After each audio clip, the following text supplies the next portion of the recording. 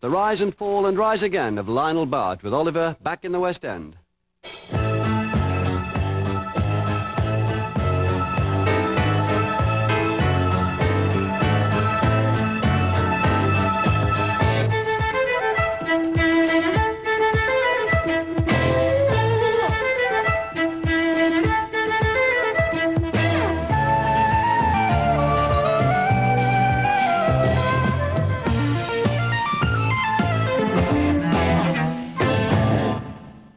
Hello, the 50s and early 60s threw up a raft of working-class heroes, artists, writers, actors and pop stars. At the pop epicenter of this swinging scene was an exotic young man from the East End, Lionel Bart.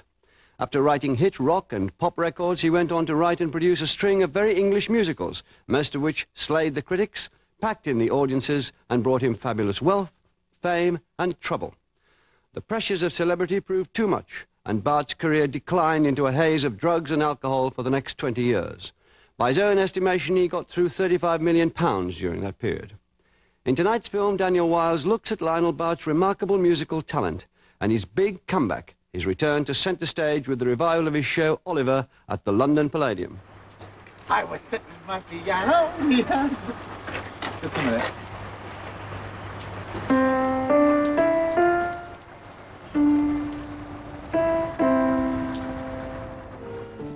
Please, sir, could I have some more? More? Who is this lad? And all the children yell. Oliver, Oliver, never before has a boy wanted more. Oliver, Oliver, they won't ask for more when they know what's in store. There's a long, thin, winding staircase without any banister. We shall throw him down and feed him on cockroaches served in a canister. I'm reviewing the situation. I must quickly look up everyone I know. Title people in the station who can help me make a real impressive show. Such a roving eye, and that is why she satisfies my soul. Got the one and only walking, talking, living doll. Two eyes are looking at me. Don't hide in the corner. Bring those two eyes closer, closer. Go anywhere for your smile. Anywhere for your smile. Everywhere I see. I've got to stay true.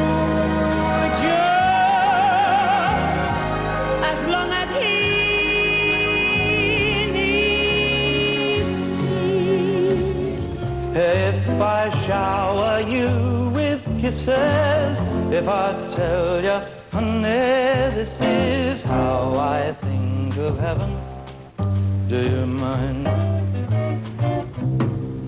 Who will buy this wonderful feeling? I'm so high, I think I could fly. Me, oh my, I don't want to lose it.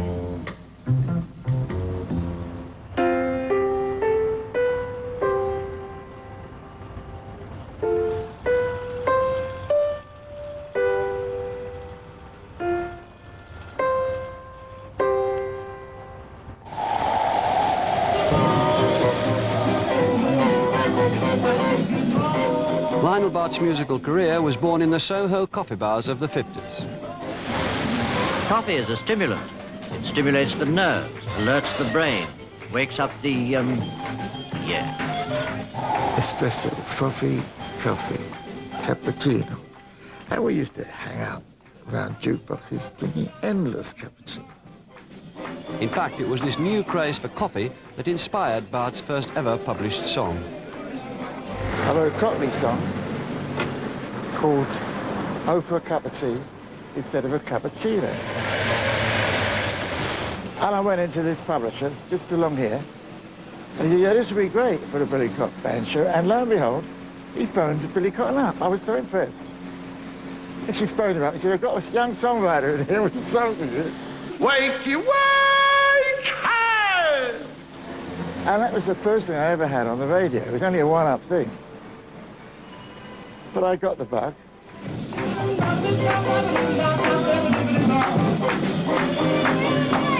The coffee bars were a place for young people to meet and play music, and in 1955, Lionel Bart met a young man whose fortunes he changed dramatically. I walk the pavements all alone, miss the cracks in every stone. Time to... You never forget meeting Lionel for the first time. There was this big, high, velvet fedora hat.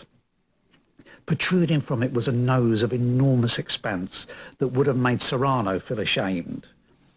There was a red jerkin, a long coat that struggled to the floor, so he looked a little bit like Dopey of the Seven Dwarfs. And he was singing There Ain't Nothing Like a Dame. This was Lionel Bart. Borrow blue, my Tommy Steele was there on leave from the Merchant Navy, sitting in a corner, playing Bill Haley stuff, Chuck Berry stuff, Elvis Presley stuff, which we hadn't had that much access to. We'd heard bits about it. Oh, Compton Street, where's that? Soho. Tommy Steele, you're not playing your guitar in a cafe in Soho if I know anything about it. But he, because he was in the Merchant Navy, he was back and forth every 2 weeks. And we decided to form a band. So we called ourselves the Cavemen. Lionel Bart. Yes, it is. One of the members of the original group, Lionel Bart. Come in. Now, Lionel, you tell me, what was the story of the caveman, will you? Well, it all began in this basement, a cave. That's where we first met. Where I first met Tommy. And we all got together, and together with another chap called Mike Pratt, we formed this group called the Cavemen. And we had this song, What With the Caveman, and a record contract. That was a ticket to ride. Stolen right, never lied. Waiting up the same story-eyed. Rock with the caveman, roll with the caveman, shake with the caveman, break with the caveman, boy, sing with the caveman. C-A-V-E, Indian caveman.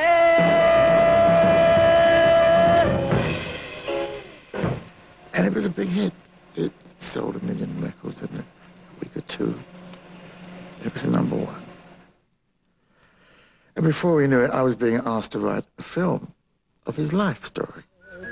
Moreover, wherever we may roam to, or any shore where we may be blown to, we'll know that we're gonna feel at home to Opera Musica. From that moment on, really, I became Tommy Steele's backroom boy, writing all his songs and all the films.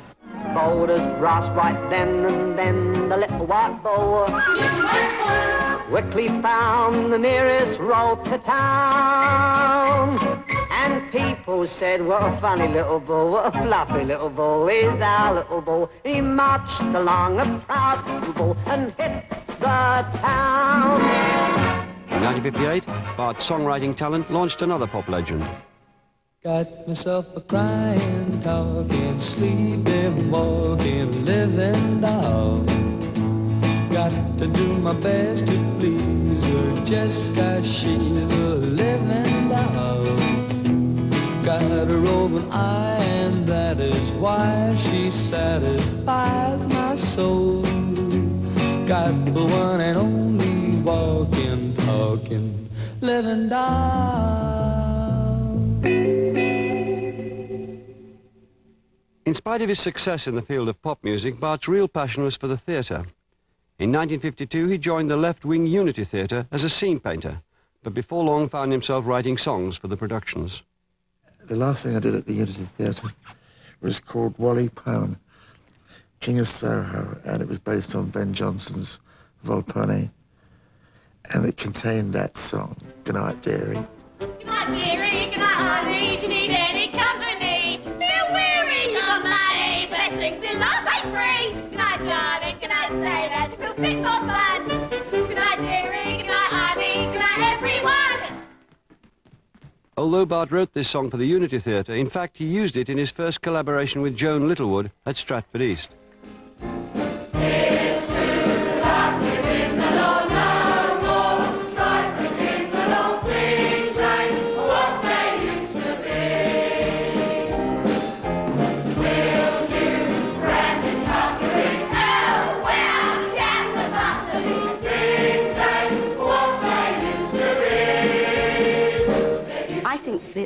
musical things ain't what they used to be changed the face of musicals. We all became fashionable to talk like me. It was lovely. Up until then, it all been, you know, hello, I'm frightfully like this. And I mean, I would never have stood a chance of starring in anything. I was always the maid who opened the door and said, oh yes, tea's ready, my lady, and things like that. There's toffs with toffee noses and puffs in coffee houses and things ain't what they used to be. If you're doing a very serious play and it calls, as it sometimes does, for swearing or for certain shock words, it's all right, but not to get laughs. That I object to. Well, I must tell you now that originally it wasn't designed to get laughs. Do you want the story? Yes. The story is very simple. Joan Littlewood met me and she said, here we have an idea for a play which Frank Norman had written. It was about a 25-page document and the grammar wasn't there. You had to read it a few times for it to sink in. But when you had read it, you felt that here was true Cockney dialogue. Language as one knew it, if one had been in Soho for any length of time. Soho? Yes, the real Soho I shopped language. in Soho. I've never heard anything like that. Well, darling, you don't shop at the right time.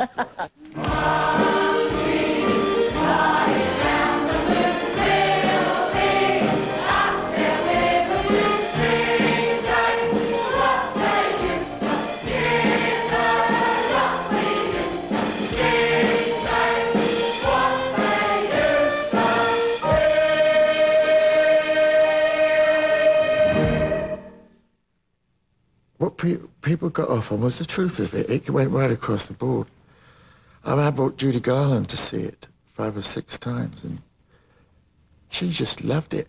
Where do little birds go to in the winter time?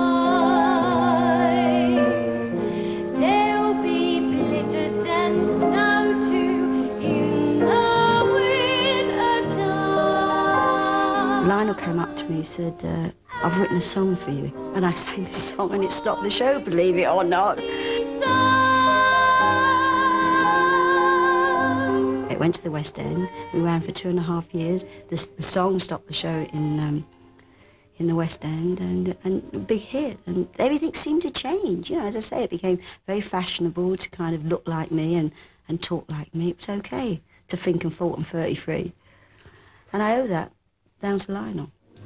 Lock up your daughters where fancy cannot roam. In 1959, Bart followed Things with another hit, Lock Up Your Daughters, based on Henry Fielding's comedy Rape Upon Rape. So you'd better lock up your daughters now. The first thing you have to say about Lionel Bart's shows is that they are genuinely British musicals. I mean, for all they tell us about contemporary Britain, the Andrew Lloyd Webber shows or Les Miserables might as well be set in outer space. You know, they're about cats, they're about roller skates, they're about everything except Britain. Lionel Bart is really one of only a handful of people in our culture who've managed to put British characters, recognisable British characters, on the contemporary musical stage and make them hip and make them fashionable. Bart's next project was as British as you could get, and the young Barry Humphries auditioned for a part. I was somewhat in awe of Lionel Bart, of course, because he was already a celebrity. He had 2 shows running in the West End, an unheard of phenomenon, first time since Noel Coward, or perhaps Ivan Novello. He had Lock Up Your Daughters at the Mermaid Theatre, and at the Garrick Theatre, Things Ain't What They Used to Be. These were hit shows in London, and now he'd been bold, in fact, more indeed Philistine enough to propose a musical version of Oliver Twist. I kind of felt a great affinity with that story. And somehow I'd always known the story. Bart's East End upbringing and coming from a big Jewish family gave him an instinctive feeling for Dickensian London. Please, sir, I want some more. I know the image of the kid asking for more with the bowl was always with me. Privately, one heard that the producer of the show, Mr. Donald Albury, didn't hold out very great hopes for it. In fact, had whispered to people that it wouldn't run very long, and if he were them, they should perhaps start looking for other work. Lionel, however, came to a lot of the rehearsals. He kept changing things, improving the material, tailoring it to suit the artists involved. And of course there were kids swarming everywhere, and Lionel got on terribly well with them. He was a bit of a Pied Piper. That was the knight with the large appetite. The show opened in 1960 and was an unprecedented critical and popular success, running for over 2,500 performances, at that time a West End record. Just thinking of going back, our senses go reeling. One moment of knowing that, full of feeling. Blues, what's walking for, give for, that's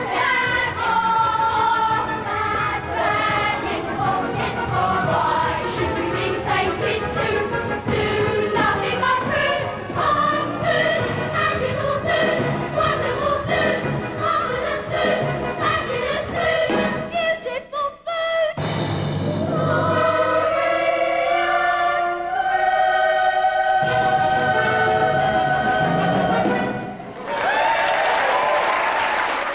I went to the very first matinee, and I sat there, and I just loved that musical. I consider it one of the greatest musicals of all time. It completely took London by storm. I mean, it got exceptional reviews, quite rightly, and more than that, its sheer originality as well as its geniality was totally embraced by the public. And I remember booking my 4 and 6penny gallery seat and queuing up within the first 3 months and just being blown away. I'd never seen anything like it. I mean, such energy and drama in a musical. It was very, very unusual, and yet it was also very exhilarating. Know your eyes go pop anything when you come down plop.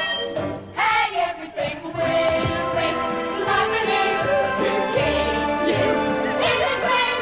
Yes, we do anything for you.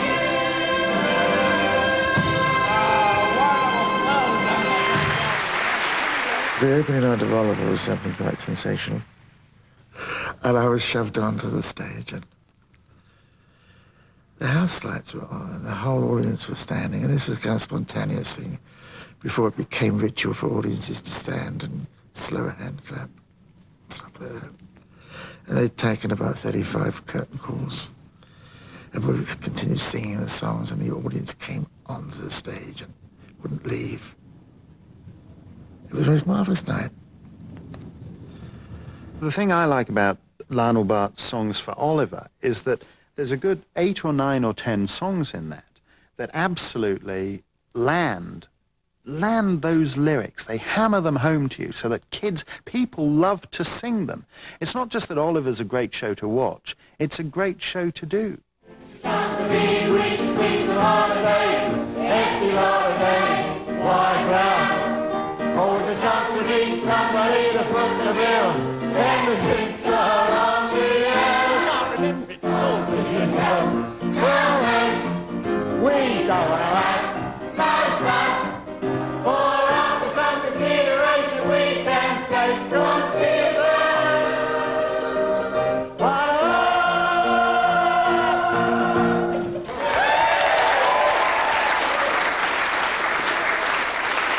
In 1968, Oliver became one of the most successful musical films of all time, collecting 5 Oscars.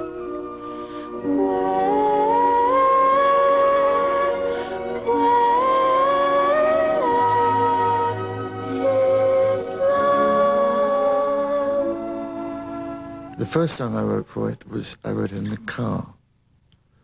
It's the kid's anthem, the made-up lullaby, really, that he made himself. It's called Where Is Love? And musically it's the root theme for the rest of the songs, which are not indigenous things. The songs which are character songs come off of that tune. When I see the face of someone who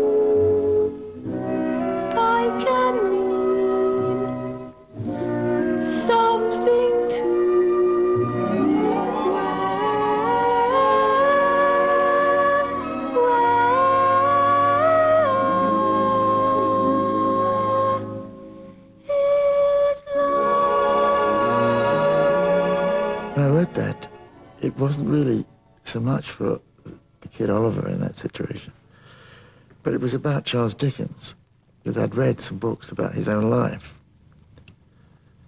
And it seemed to be a plaintive thing about his own life, really. Where is love? You know, which most Broadway writers cringe at, because the idea of dragging where over making where a 5-syllable word. You know, Oscar Hammerstein got grief for when I'm calling you, ooh, ooh, ooh, ooh, ooh, ooh. That's 7 syllables. Lionel Bart is Britain's biggest melisma king. By dragging it out to 5, you know, everyone says, why didn't he write someone tells me where is love? And, you know, of course, you point that out to Lionel, and he says, oh, well, you should see what these opera guys do. You know, well, that's the thing. He had so much interest in everything. He had interest in opera, in pop music, in art, and he just sort of dragged it all, he piled it all in on top of him. And once, he struck gold with a perfect musical adaptation. So what am I to do to keep the sky so blue? There must be someone who will buy. The good thing about the Oliver songs is they're all different in as much as what the subjects that they're singing about. I really enjoyed Who Will Buy because of the way it built up and the way we filmed it. We filmed it in sequence, so you had the rose seller come in, and then the organ grinder, and then more and more people came in. And it was just so incredible to watch that. That was always a favourite of mine.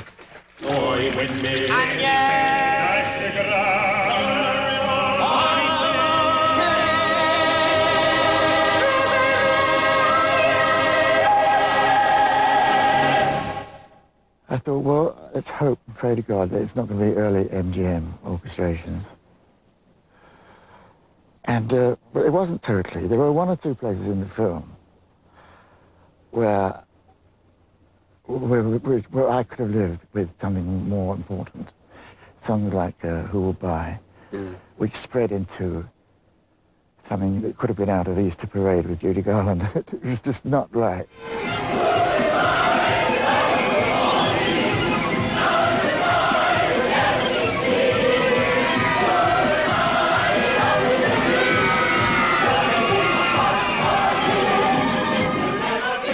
Lionel isn't really a composer in that sense. He writes, if you think about it, he tends to write the way his characters would walk. When I see someone rich, both my thumbs start to itch. Only to find some peace of mind, I have to pick a pocket or two. You got to pick a pocket or two.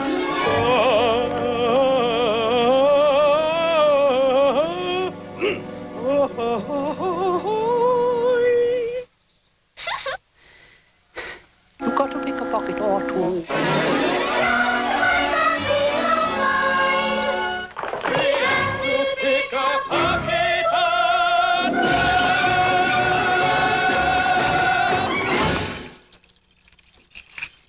Put them all back in the box! If you look at when Lionel Bart writes with other composers, he just writes the lyrics, then it doesn't, you know, you look at Lock Up Your Daughters, where Laurie Johnson, the guy who did the Avengers theme tune, he did the music for that. And Lionel Bart's words are okay, but they're words on notes. Now, if you compare that with Consider Yourself, well in, you know, that well in is brilliant. Big, fat words that land on the notes. And the reason why, it's because he's not a composer, and he conceives it as a whole. Words and music, words to be sung, and words that are in the rhythm of those characters. Consider yourself at home. Consider yourself one of the family. We've taken to you so strong. It's clear we're going to get along. Because of the incredible complexity of the dancing and the timing, and we had to do the scenes over and over again. I mean, the timing was split second. Consider yourself at home. Consider yourself one of the family. We've taken to you so strong. It's clear we're going to get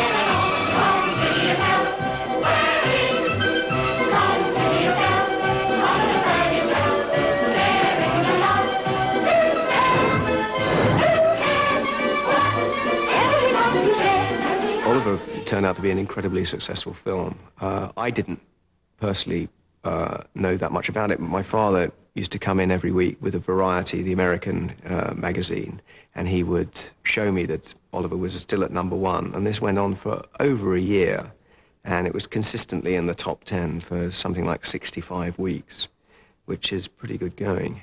Writers don't last, shows last, and in that sense, you know, Oliver is a very rare thing. It's the one British musical that's revived every 5 years. It's playing somewhere all over the world. It's indestructible. It's perfect. Boom! That's it! Call it! That's it, Steve. That's it. That's what? That's the trouble. Oh, it's terrible. Think E flat there, you see? E flat, E flat, E flat. Unusually for a composer, Bart can neither read nor write music. You know, for instance, we have a new opening for the show, which Lionel has composed. It's, you know, he comes and sings in this funny way because he can't write music or anything like that. But, you know, it goes on.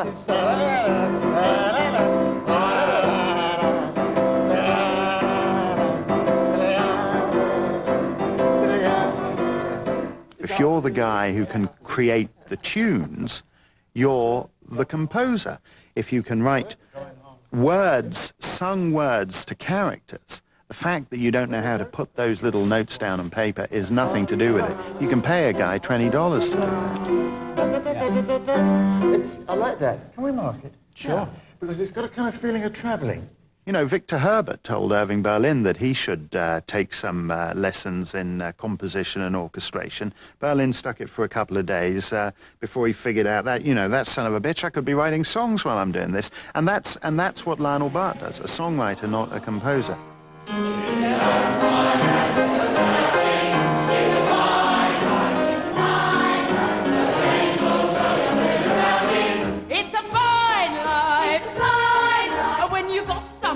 To love, you forget your cares and strive. Let the fruits look down and let the wide world surround and it's a fine, fine life.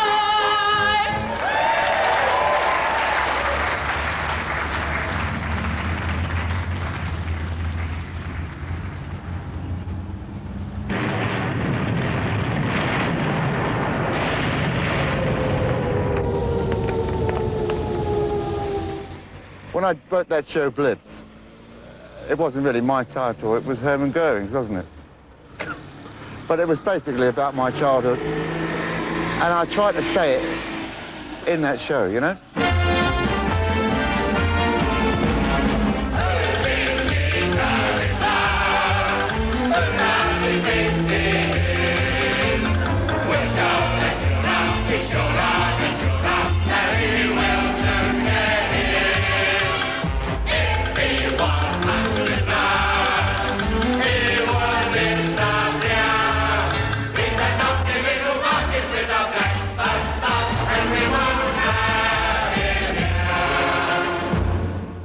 Lionel Bart was born Lionel Begleiter in 1930. His parents, like many European Jews, had settled in the East End after the First World War.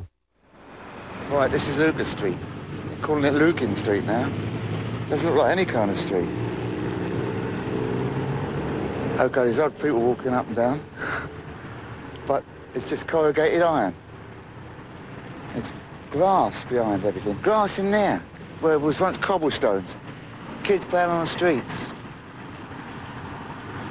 We never saw grass, never saw my first cow till I got evacuated. We're going to the country. We're going to see the cow. We're going to have a real ball in a lovely house. They call evacuation. They take you to the station. They put you on a train. Let's hope it doesn't rain. We're going to the country. Well, I'm leaning against 27 Prinslow Street, Brick Lane, and this is Yellen's, the optician's home. I used to live above here. It looks big, but 9 of us, and a mum and dad, and a few animals. 1 room in each floor. Used to make a lot of noise. And the old optician would bang with his broomstick up on the ceiling, get us to pack in the noise, and we'd escape the top of the roof. We used to get a bit of sun. It was dirty out there. Mums and dads, let's play mums and dads. Mums and dads, funny mums and dads. They're not working hard enough. If my father was running this shop, nobody would be talking. He was a slave driver, my dad, right? Terrible man. He only had 7 guys working for him. But most of them were my brothers, and a couple of sisters and me. He was all right, my old man. Mind you, they used to have these terrible rows because my mother always thought he was after other ladies, which of course he was. Been all night, chasing dinners on your lap. Never sit for me, just as long as you're right. Johnny wants blue shoes and the kids are at the view. And you're ready to look aside. I bumped into Charlie Brown. Remember Charlie Brown? Charlie Brown. When he said let's pay the town. I went let our friend down. When I was about 14 or 15, I remember sneaking off, I think, from school and borrowing my father's dinner jacket to go to the world premiere performance of Blitz in the Regal Edmonton. I'd never seen anything to this day as extraordinary as that production. So one was totally aware that Lionel Bart was absolutely the giant of the musical theatre at that time. I mean, he was as well known then as Andrew Lloyd Webber is now. Oh, Maggie, Maggie May, pack your bag and come In 1964, Bart was drawn to Liverpool, which was fast becoming the place to be. Maggie May was another urban musical, this time set in the Liverpool docks. I'd met John Lennon by this time, early John Lennon. And Brian Epstein had discovered me as the Beatles manager. And I'd been down to Liverpool seeing early Beatles and early Cilla Black in the Cavern, and I thought they had something going there. You're a great big Mick, aren't you? Paddy from head to toe. You could have built the Mersey Tunnel on your own with them hands. His use of blending recitative and dialogue and song together is something which, you know, was way ahead of his time. I mean, I think he ranks alongside Frank Lesser as someone who is a naturally gifted writer of musicals. Go and see Blitz and Maggie May, and you see what an extraordinary gift he had. My sweet pet lamb, my darling Lacouche, try sleep you can in calmness and hush. Lionel Bart in 1965 was about as successful as any British songwriter could ever dream of being. He was a theatrical legend in the sense that it was widely assumed he couldn't put a foot wrong. Things like what they used to be, Oliver, Lock Up Your Daughters, Maggie May, these were all hits. By now, Bart was living the jet-set life.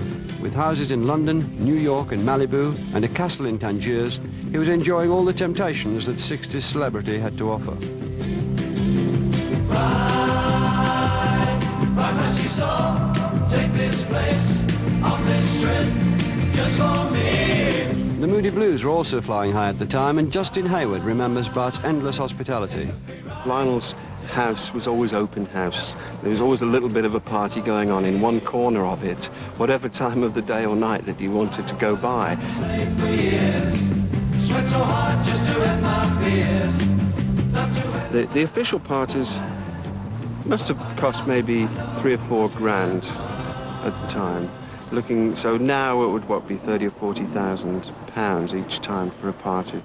There's just so much money coming in from everywhere, you know. I spend some, of course, but, you know, with a little help from my friends. It's very easy to spend money. It's very easy to make money.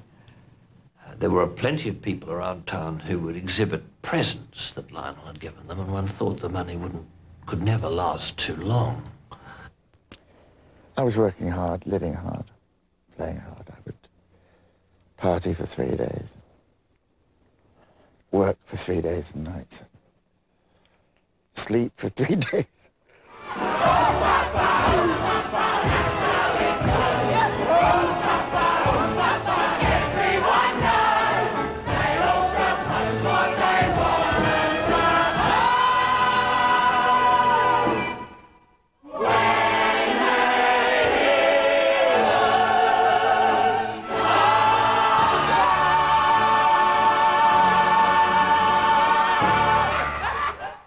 When fame and enormous amounts of money are showered on an individual, particularly a sensitive and gifted individual like Lionel Bart, you know, it's nothing you can be trained to cope with.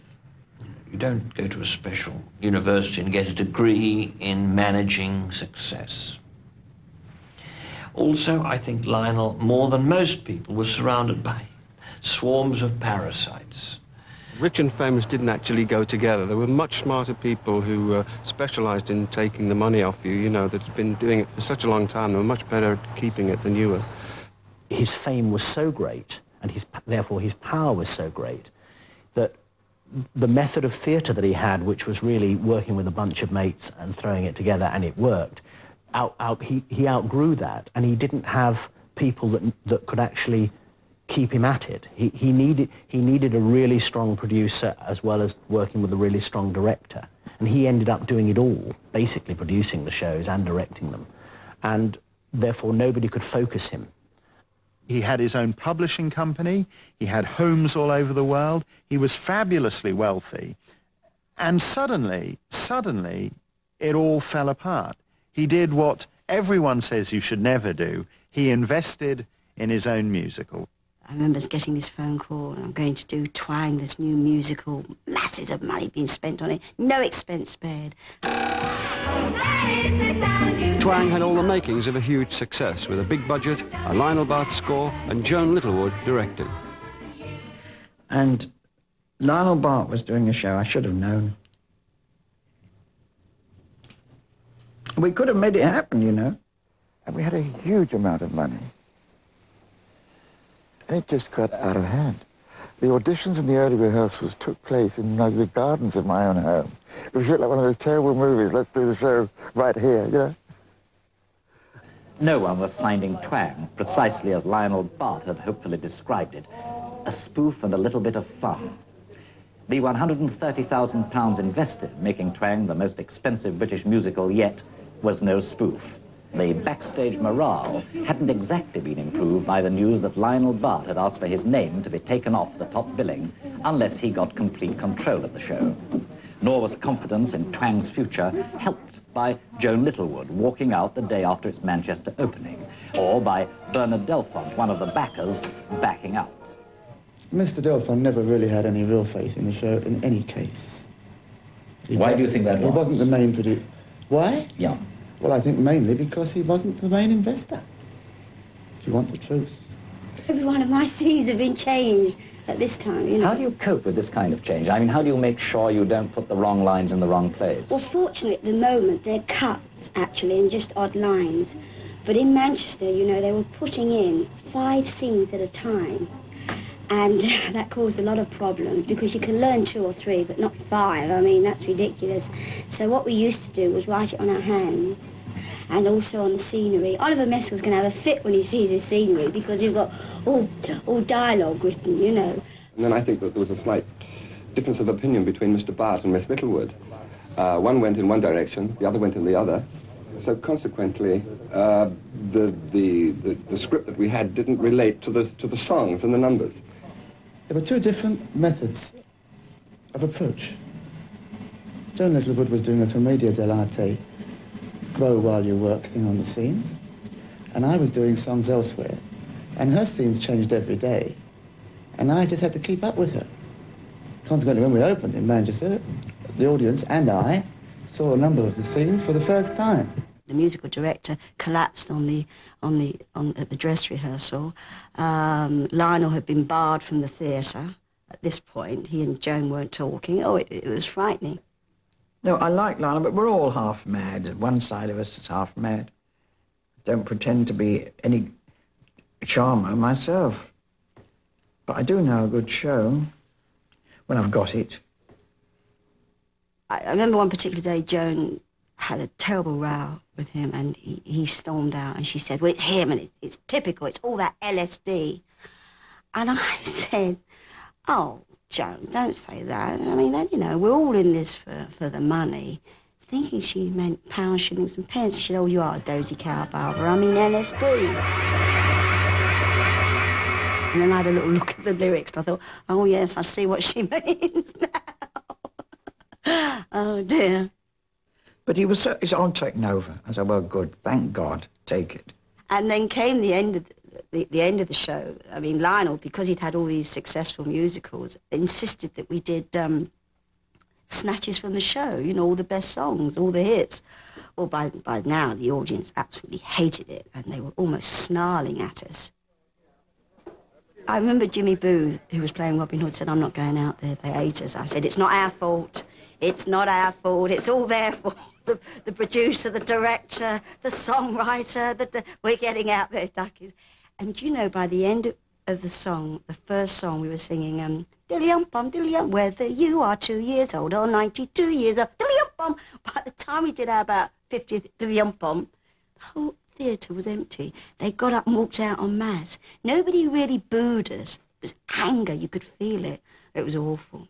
I don't think anyone will suffer from what happens at this show. I think we've had enough suffering to date.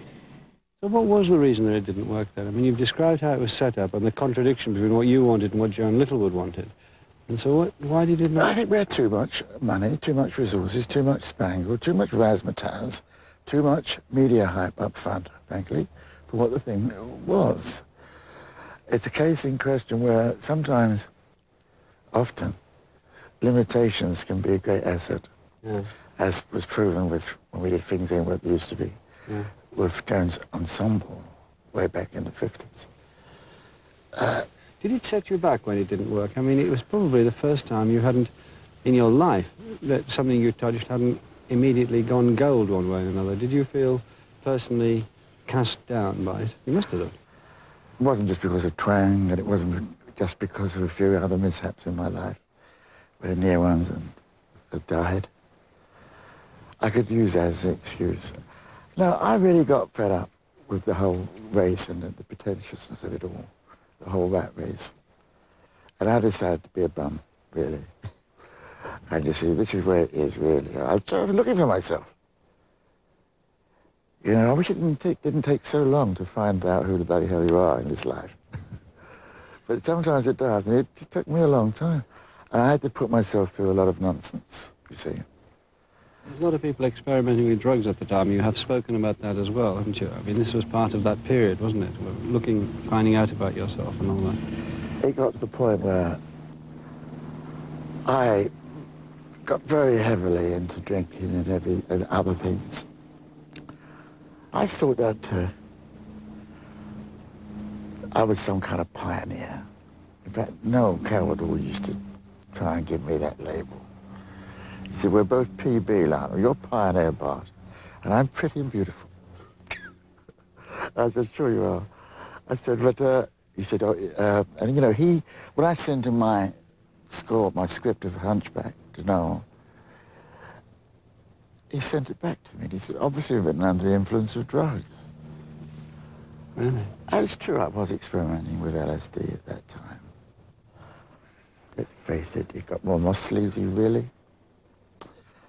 I mean, my friends were trying to help me, bless them all, and I still have a large number of them. And I wasn't listening to anybody. I was hell-bent. Because, as you said, it took quite a bit of time for you to get out of it, but presumably it took quite a bit of time to get really into it as well. Well, who's counting? I've never really counted. I like to be given the right to fail. And the fame game and the power game and the money game are so wrapped up together in this economy we live in that if you're not careful, they can eat you up. It's true to say that by 1970, many people thought Lionel Bart might even be dead. It was said that when very strapped for cash, Lionel had sold his entitlements. I think it was known to people in the business that royalties no longer went in the direction of the author. Don't you drag me down memory lane. I'm not going down that place again. I know we had a good time there, but spare me all that pain. But I'm not traipsing down memory lane again. Don't you drag me down memory lane. I don't like to think about my mistakes too much, about the past, unless it's going to help me in the future. The only mistake I can think that I made is that I may have trusted too many of the wrong people. But then you either trust nobody or you trust everybody.